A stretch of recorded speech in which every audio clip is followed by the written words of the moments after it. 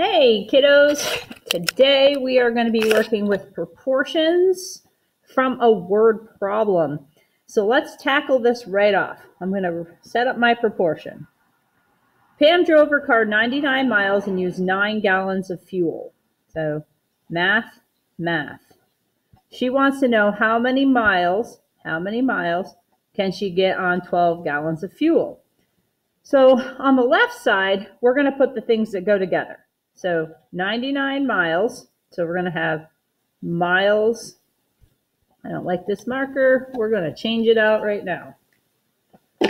99 miles to 9 gallons. So we're going to have miles to gallons.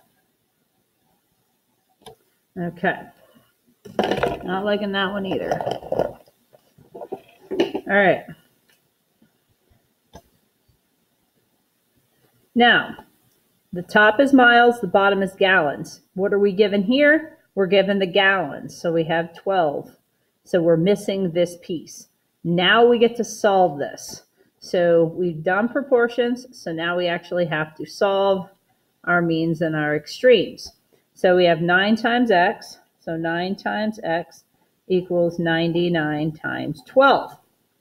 Okay, so we know that number and letter shoved together, so that's 9x, and then we just do the math, 99 times 12, and we're going to get 1,188, and then we know we have to, I'm going to run into this problem, but you obviously aren't going to, you're going to write small enough so it fits. I can just erase it. We're going to divide by the number that is touching the letter.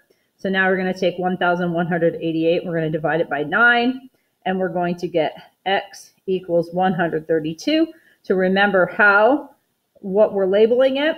So it's 132 miles is what we're missing. All right, so now I'm going to get rid of this part. You guys would obviously keep it. You wouldn't run into the problem. And we're going to move on to the next problem. A car travels 120 miles in 3 hours at a constant speed. How far will it take to travel 200 miles? So now we have to look at the important pieces.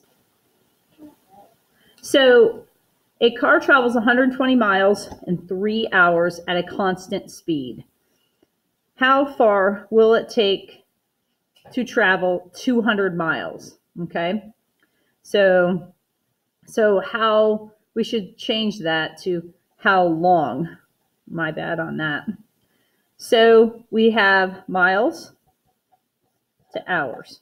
So we have 120 miles and 3 hours go together, and we were given the 200 miles for x hours. So now we have a proportion to solve. So we have 120 times x equals 3 times 200. The diagonals. Number and letter shoved together. 120x equals 600. Divide by the 120, divide by the 120. So we got 600 divided by 120. So we get x equals 5, and we're looking for how long. So that's 5 hours. Okay. Now, like I said, I'm going to erase that part. Oh, I don't even know if you saw that. Hold on. That's what it looked like.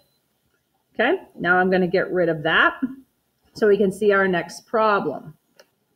So in this next question, it takes Mikey 18 minutes to finish reading 4 pages of a book. How long does it take him to finish reading 30 pages? So we have 18 minutes to 4 pages. How long for 30 pages?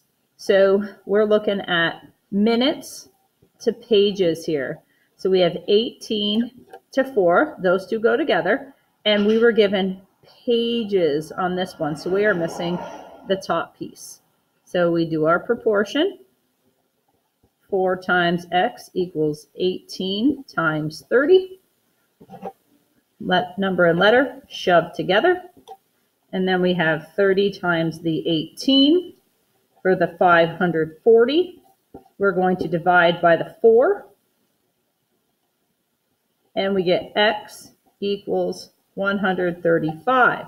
Now, x equaling 135 is minutes because we're looking for how long. Okay, now remember, you're writing small enough so you don't run into the next problem. I'm going to erase this part so we can see the last question. 13 candy bars weigh 26 ounces. So 13 candy bars, 26 ounces. What is the weight of 35 candy bars? So we're going to go candy to ounces. So we have 13 to 26, and we want to know what weight. So we don't know the ounces, but we know the candy bars. So here we go. 13 times x equals 26 times 35. We do the math there. 26 times 35 will be 910. Number and letter shoved together. And we're going to divide by 13. Divide by the 13. So 910 divided by 13 is 70. So 70 equals the x. And that would be ounces because we're looking for the weight of those. And as always, this is Miss Bobby, and I love math and